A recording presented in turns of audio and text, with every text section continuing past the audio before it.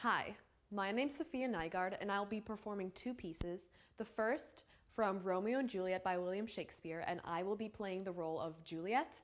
The second from Kenneth Lonergan's This Is Our Youth, and I will be playing the role of Jessica.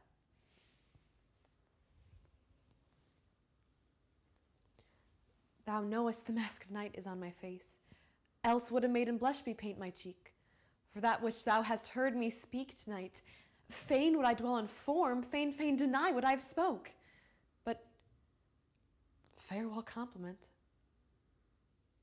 Dost thou love me? I know thou wilt say aye, and I will take thy word. Yet, if thou swearest, thou mayst prove false. At lovers' perjuries they say Jove laughs. O gentle Romeo, if thou dost love, pronounce it faithfully. Or if thou think'st I am too quickly won, I'll frown and be perverse and say thee nay. So thou wilt woo, but else not for the world. In truth, fair Montague, I am too fond, and therefore thou mayst think my behaviour light. But trust me, gentlemen, I'll prove more true than those that have more cunning to be strange. I should have been more strange, I must confess. But that thou overheardst, ere I was ware, my true love's passion, and therefore pardon me and not impute this yielding to light love, which the dark night hath so discovered.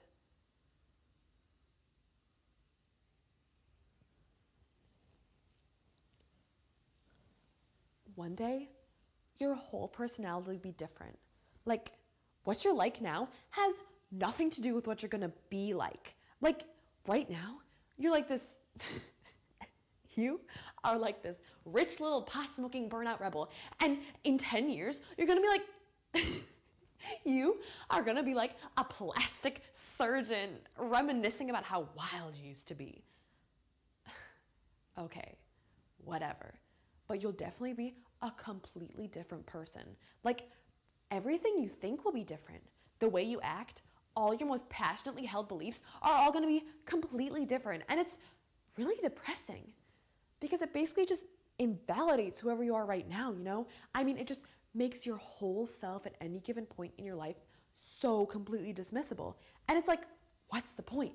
No, like, if you don't believe me, look at who our president is right now. No, like the classic example is all those kids from the 60s who were so righteous about changing the face of civilization. And then the minute they get older, it's like, actually, you know what? I think I'll just be a lawyer. It's so true.